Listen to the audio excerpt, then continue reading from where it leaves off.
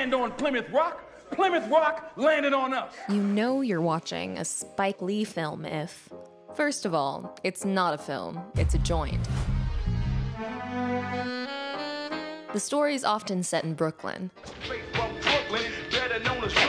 Never taking shorts because Brooklyn's the borough. Lee's given us many odes to the borough he grew up in.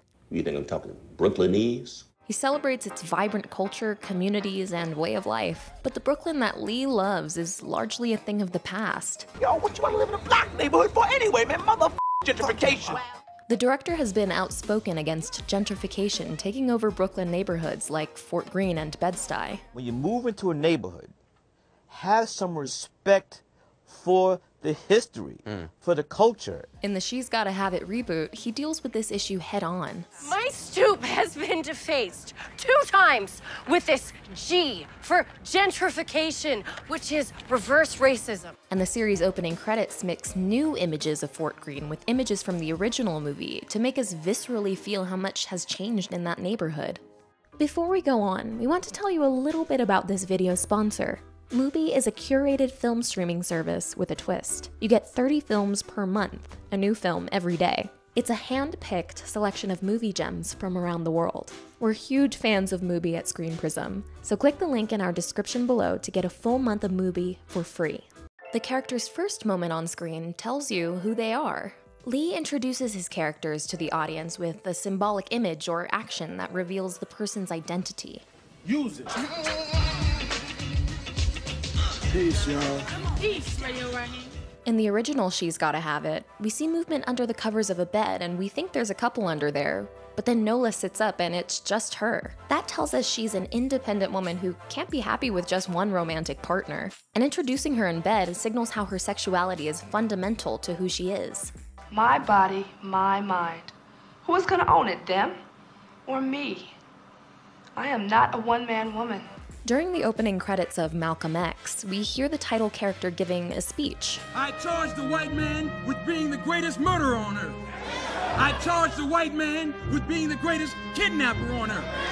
But we don't actually see Malcolm X in this scene. When he first appears, it's as a younger man.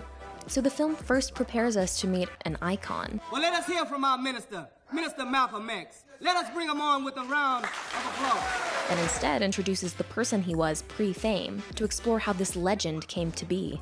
The story has a heightened, idiosyncratic tone. Lee often tackles serious issues, but in an offbeat, irreverent, sometimes outrageous way with a lot of personality. Pickaninny, Barbie doll, hi yellow heifer, tar baby, wanna be white jigaboo. In Black Klansman, a black detective is on a mission to infiltrate the KKK, but through Lee's lens, this premise becomes comedic. My mouth to God's ears, I really hate those black rats. And anyone else, really, that doesn't have pure white Aryan blood running through their veins. I'm happy to be talking to a true white American. Chi-Raq is about the gang violence that turns Chicago's South Side into a war zone, but Lee approaches this through the playful story of women organizing a sex strike. We force our men to negotiate peace by exercising cocksure self-control and total abstinence from knocking the boots. We see vibrant colors. Many of Lee's films use bright, bold tones. In Do the Right Thing, the warm color palette visually represents the summer heat wave. In Chi-Raq, the rival gang's colors of purple and orange are integrated into the cinematography, as if this conflict is part of the environment itself. And Crooklyn has vivid primary colors, as if we're seeing the world through the child protagonist's eyes. The characters appear to glide, thanks to Lee's trademark double dolly shot. This shot puts both the actor and the camera on a dolly, so it looks like characters are being propelled forward by a force of nature or having an out-of-body experience. In Malcolm X, the double dolly shot is used as Malcolm heads to the speech where he'll be assassinated. He seems to float along like a ghost, so this is a visual foreshadowing of his imminent death. In Inside Man and 25th Hour, the shot reflects a disoriented state of mind, a detective's shock after he thinks he's seen a hostage executed, and a high school teacher's turmoil after kissing his student.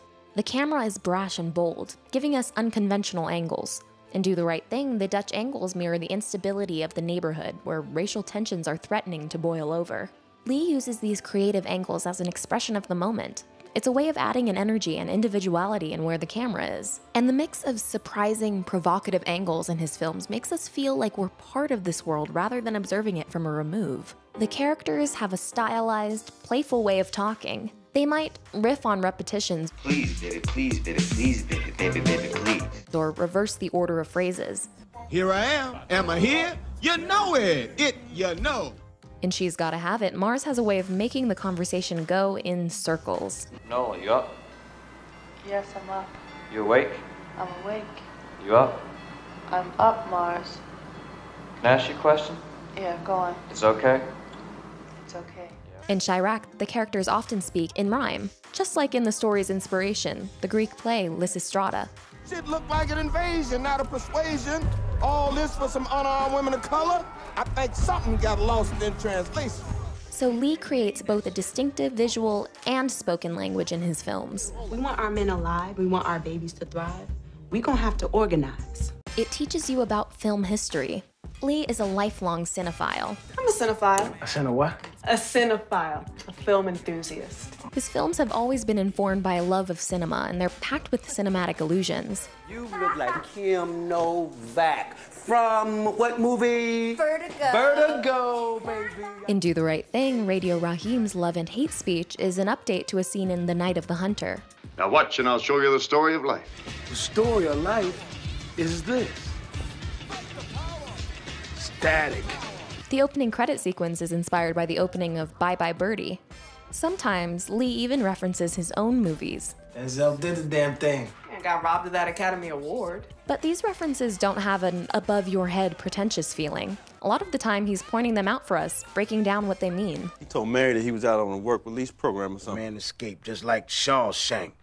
Clint Eastwood and Escape from Alcatraz, The Fugitive. Lee is now a film professor at NYU, and it almost feels like he's teaching a film class explicitly through his films, too. In the She's Gotta Have It reboot, Nola even pauses to give us a primer on Akira Kurosawa's Rashomon. That film came out in 1951, shot in beautiful black and white photography. It's about a rape, a murder, and several witnesses who all saw the same crime, but from entirely different viewpoints. Whether you have a film education or not, this context helps you understand more about what you're seeing, since She's Gotta Have It was inspired by Rashomon's technique of telling a story from conflicting points of view. If it's an earlier movie, Spike Lee might be in the cast. In addition to Mookie and Do the Right Thing, he's probably most associated with the Mars Blackman persona that he originated in She's Gotta Have It. Do you know how I get up for my game? Do you know? Do you know? Do you know? That's right. Air Jordan, Air Jordan, Air Jordan. The story gives us a nuanced look at race in America. Because you're Jewish, brother. The so-called chosen people. You've been passing for a wasp. That's what some light-skinned black folks do. They pass for white. Lee is not just giving us a simplified story about race that's what we've seen before. He's looking at how race issues manifest in deeply complex ways, like colorism. Well, I guess I just wasn't light enough for you, was I, Flipper? And hair politics. Don't you wish you had hair like this? Then the boys give you a kiss. He explores highly specific phenomenons like a racist white person who's obsessed with black culture. All you ever talk about is this and that. And all your favorite people are so-called. It's different. Magic, Eddie, Prince. I'm not. I mean, they're not black. I mean. Or a biracial person who hates the white part of their identity. One of the reasons she married my father was because he was so black. She hated her complexion, the white blood in her body, and she wanted her children to have some color. The story explores the politics of desire. Because so many of our sisters have been raped or violated by the white man, the black man can't wait to get their hands on the white man's pride, the white woman. Lee is interested in gender politics and the way that race and class dynamics enter into our romantic lives. Often wondered if the only reason you're with me is because I'm one of the darkest sisters on campus. In Jungle Fever, a married black man starts a relationship with his white secretary, and this is seen as a betrayal of his community. We got a big problem. You and her. The both of you's got the fever. The what?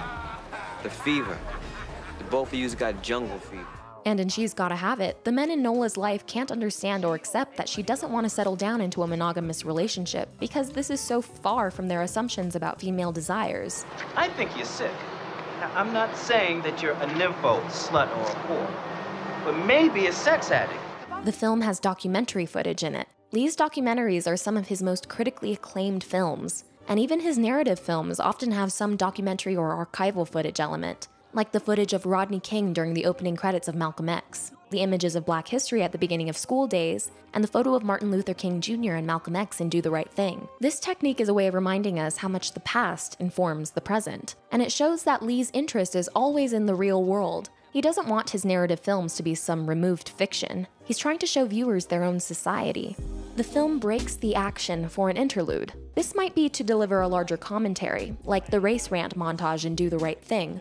Dago Wab, Guinea, garlic bread, pizza slinging, spaghetti bending, Victimone, Perry Como, Luciano Pavarotti, solo meal, non-singer motherfucker. Other times it's more about stopping to enjoy the beauty or energy of a scene. The dance performance in She's Gotta Have It breaks the action visually because it's a color sequence in an otherwise black and white film. Jolting the viewers out of the story they've been following is Lee's way of drawing our attention to the pleasures of cinema and what it can do. Because for him, filmmaking isn't always about a linear plotline. It's about creative surprises and expressing his ideas in innovative ways. Characters break the fourth wall and talk right to us. Man, are you still talking to them about Noah Darling? Uh-huh. Yeah? Yeah. You sure? Let me say a couple things to them, okay? Even when characters don't address us directly, they often look into the camera so they seem to be staring at us. Lee's not trying to create a comfortable cinematic experience where you go home satisfied and forget about what you just saw. He wants to provoke and confront us. The Wall Street brokers, self-styled masters of the universe, send those Enron assholes to jail for life. We can compare Lee's filmmaking to the epic theater of dramatist Bertolt Brecht. Brecht wanted his audience to be aware that they were watching a play because he thought this would encourage them to adopt a more critical perspective and enact change.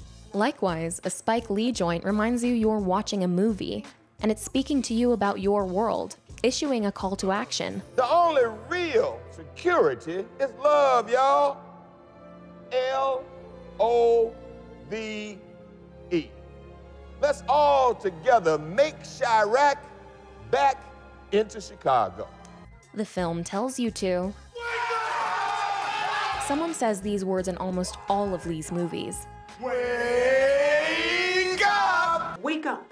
Wake up! Wake up, wake up, wake up! Up you wake, up you wake, up you wake, up you wake! This simple command is really the fundamental message of a Spike Lee joint. Wake up, wake up, wake up, wake up, wake up, wake up. The director is telling us to shake ourselves out of complacency. Why you acting like you ain't got skin in the game, bro? Confront difficult realities and take action to solve the problems facing our society, by any means necessary. Eyes only play the platters that matter, the matters they platter. And that's the truth. Hi guys, this is Alani, the newest member of the Screen Prism team, and today I want to talk to you about one of our favorite places to watch movies, Mubi. Mubi is a treasure trove of films from around the globe. Every day, a new film is added and the oldest is taken away. So, in this world where it's very easy to spend hours debating what you should watch, Mubi is like having a really cool friend with amazing taste in movies, making it so much easier for you. They feature hard-to-come-by masterpieces, indie festival darlings, influential art house and foreign films, lesser-known films by your favorite famous directors, and more. Plus, you can even download the films to watch offline, and there are no ads, ever. One film you can watch right now on Mubi is Family Life. It's directed by Ken Loach, a top British filmmaker we love, who's known for movies like Hess and, most recently, I, Daniel Blake. Family Life is the story of a rebellious teenager who clashes with her strict parents. Point is, we can't recommend Mubi highly enough. You can try it out for free for a whole month. Just click the link in the description below.